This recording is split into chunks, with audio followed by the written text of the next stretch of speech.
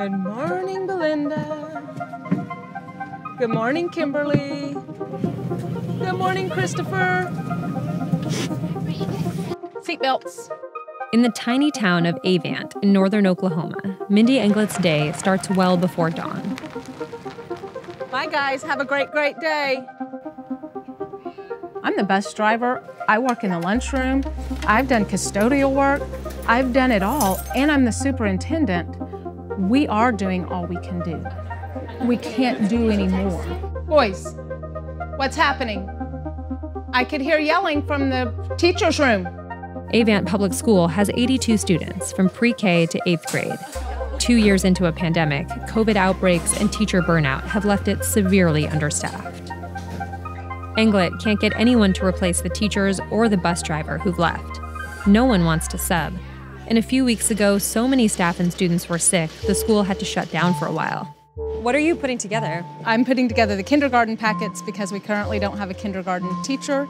So I do all the planning for kindergarten. Every time you go virtual, this is what you have to do? Yes. A few weeks ago, we had to go a week at a time because COVID hit so bad here. We didn't have enough teachers to cover. We didn't have substitutes, so we couldn't cover the teachers that were out sick. I have called all the retired teachers I know. Come on, I'll hire you for a year. Come do this for 1 year. And it's like everybody is running from education. School staffing shortages are a crisis around the country, but solutions so far have been haphazard and spotty. New Mexico brought in the National Guard to help with its substitute shortage. Kansas is letting basically any 18-year-old with a GED be a sub. And here in Oklahoma, Governor Kevin Stitt signed an executive order allowing any state employee to teach. But like many rural districts across the state, Avant hasn't gotten any of that help.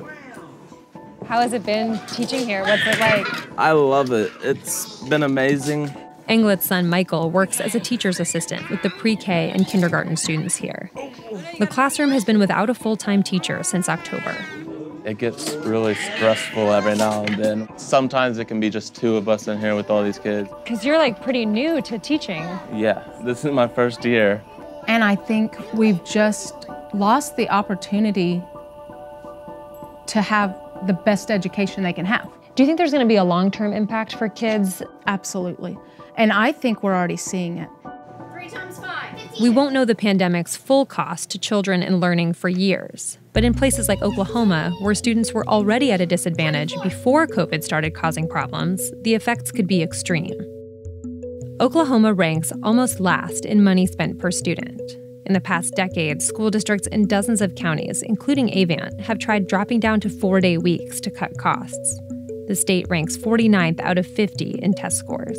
We are not going to step back and let anybody disinvest in our public schools again.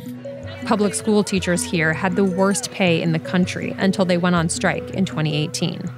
And if Oklahoma's State of the State this week was any clue, public schools stand to lose even more funding this year. I pledge to support any legislation that gives parents more school choice. Because in Oklahoma, we need to fund students, not systems. State legislators have introduced more than a dozen of these, quote, school choice bills that would let parents take dollars from the public school budget and spend them on private or charter schools. With the rhetoric around education more charged than ever, teachers here feel like political pawns. I'll have just a house margarita on the rocks, no salt. Same. Don't bring me the Diet Pepsi. That's what I want. Do it, Mindy.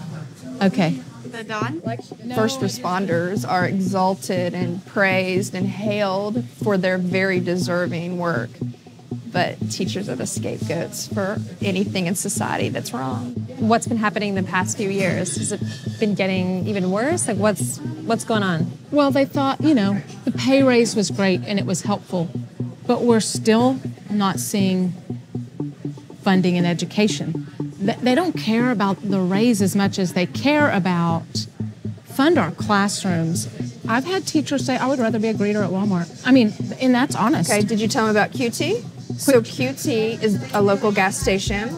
The low-wage employee is making more than our paras, so more than my teacher aides, for sure. At a gas station. Yes, you know, there's a great meme of the Titanic going down with the orchestra that says, you know, teachers right There's now, and the that's teacher. it. That's You the feel like you're meme. on the Titanic. Oh. Oh, I feel like I'm the conductor and we're going down with the ship. The future of teaching is grim. A new study found that 55% of teachers are planning to quit the profession or retire early. But for Englet, leaving Avant is not an option. This room, that's where I went to kindergarten. I have been in one of these lockers. That was our fun thing. We'd lock each other in the lockers. This classroom was my favorite teacher's class. This is my mom, and that is Jenny in the cafeteria. That's her grandmother. Oh my gosh. So Jenny and I were raised together. This school's what grew me. I grew up in this school. We've got to look at how are we going to fund these classrooms properly so we can give these kids the education they deserve that matches or exceeds the educations of private schools or charter schools. These kids deserve as much as any other kid.